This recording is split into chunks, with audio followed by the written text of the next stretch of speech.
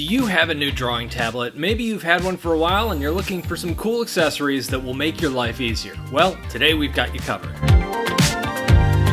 Hello, my name is Brad. I review tech for creative professionals, and drawing tablet technology has come a long way over the last few years that I've been reviewing this stuff. But still, with all that progress, occasionally a well-placed accessory or two can really improve your productivity. And so that's what I'm talking about today, some really killer accessories that you can get to complement your drawing tablet. Before I jump in, I do want to thank today's sponsor, Best Buy. Now, throughout this video, you're going to see me using this. This is a pen display, and it is called the Wacom One by, you guessed it, Wacom. Wacom is one of the most recognizable names in drawing technology, and the Wacom One is Wacom's budget-priced pen display. This drawing tablet is designed with artists, illustrators, note-takers, and photographers in mind. It's got a 13.3-inch display. It's got a full HD screen that's 1920 pixels by 1080 pixels. It's got an NTSC 72% color range, but the star of the show is the pen. It's not only comfortable to hold in your hand, but it's completely battery free, which means, yeah, you never need to charge this thing. And on top of that, it has 4,096 levels of pressure sensitivity. If you've watched any of my videos, Wacom's pen tech is what I use as my gold standard that I grade other pens against. The lines, they're crazy smooth. You don't have to use any software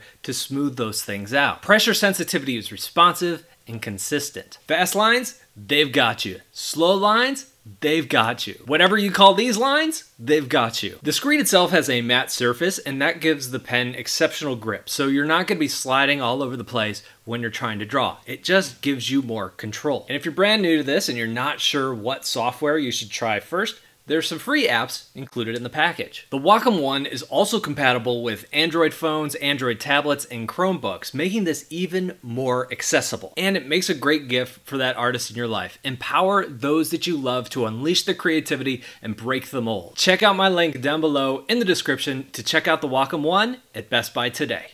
So let's take a look at accessory number one, a tablet stand. Some tablets already come with stands in the box or attached to the back. For example, the Wacom One has these fold-out feet that set up at a comfortable drawing angle, but everyone has different tastes when it comes to what position they like to draw from. What if you want it lower? What if you want it to be steeper? What if you want to use it as a second display when you're not drawing on it? There are a ton of drawing stands out there, and most of them are going to cover most of these bases for you. But the one I've chosen here, I picked out for a couple reasons. First of all, this thing has a lot of angles, so you can get it really low, or you can prop it up really high if you do want to use it as a second monitor when you're not drawing. It's also pretty inexpensive. It's about $20 US, and it's solid, which means this thing isn't going to slide down while you're resting your hand on it. It's going to stay in place. And it has a lip. That little plastic thing in the end, it basically helps keep your tablet in place even when it's set up at steeper angles. Many of the stands that you'll find out there are really designed for laptops in mind, not drawing tablets. So having something that can catch the bottom of your drawing tablet so it's not sliding all over the place or in danger of sliding off your stand is kind of important. Accessory number two, a shortcut remote. Now, I'm pretty dependent on keyboard shortcuts as part of my workflow. I'm moving around the canvas, I'm flipping between my brushes and my erasers,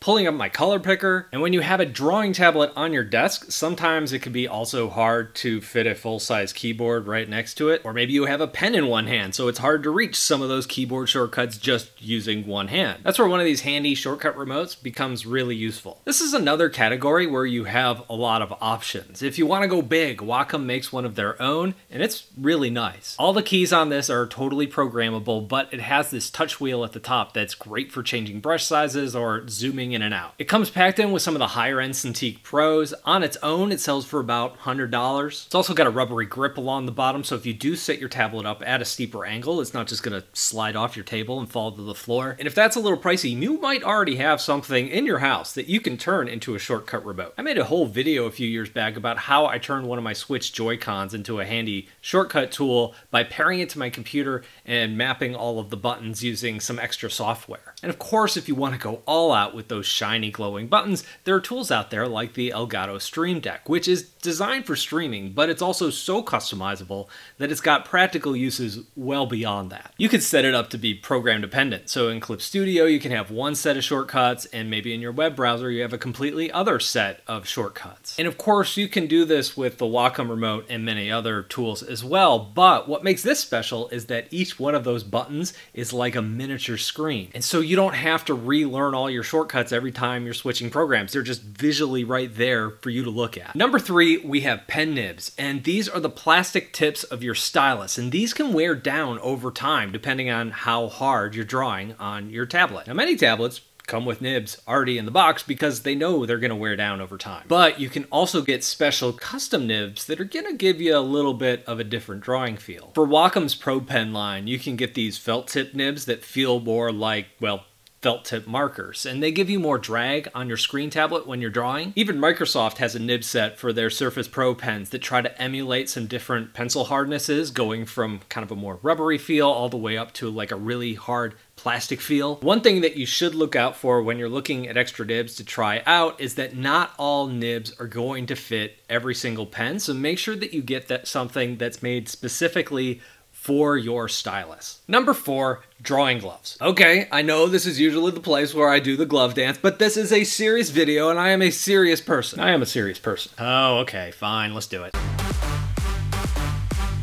Now, a lot of tablets just pack these gloves in as a bonus. I think they look kind of cool because they're cut out in a way that only like 1 or 2 of your fingers are actually covered by the glove. But really what they're designed to do is to prevent your hand from sticking to the tablet. When you're drawing and you want to get nice smooth lines, your hand has to easily and freely flow across the screen. And so that's what these gloves are designed to do, is just reduce that friction. They're simple, they're cheap, and I personally think they look cool. Number 5, replacement pens. Now, every drawing tablet that you're gonna get comes with a pen, but what if you don't like that pen? Maybe it's too wide, or maybe it's too slim, or maybe it doesn't weigh enough, or it's just weighted in a weird way. For some devices, you can grab a completely different pen. For example, the Wacom One that I'm using here, it works with a lot of different pens. Since this is the same tech that Wacom licenses to Samsung for their Android tablets and their S Pens, any Samsung stylus is going to work just fine here. I also like the Staedtler pencil stylus. It's shaped like one of their iconic pencils, but it's a stylus. It works exactly the same as the pack-in stylus, it just feels different in your hand. Now, as far as the line it produces, these styluses look identical when you're actually drawing. It's really just the feel in your hand that's different. Number 6, a color calibrator. Now, if you are a hardcore color nerd, then having a color calibrator is a must, and you may already know about these. My work isn't that dependent on having like super accurate color, and many of the pen displays that are coming out now are so much better calibrated than they were just a generation or 2 ago. But if you're working on something like a book or something that has to go to print, those kind of illustrations, or you're a photographer who can't even afford to be a little bit off, these are really handy. What you do is you connect this to your computer, then you place it directly on the screen. It's got a little camera that can check what the light and color of your screen is, and then you run the color calibration software that it comes with. It ends up giving you a new color profile that can be far more accurate than what you had before. The one that I'm using here is called the Spider X Pro. It's made by a company called Datacolor. Datacolor is one of like the big companies in this space. In fact, they're the only one I'm familiar with. So for a lot of pros looking for super color accuracy, they're the way to go. So those are the accessories that I find the most useful. But what did I miss? Is there something that you cannot live without? Let me know down below in the comments. Thank you all for watching, and I'll talk to you in a couple of days.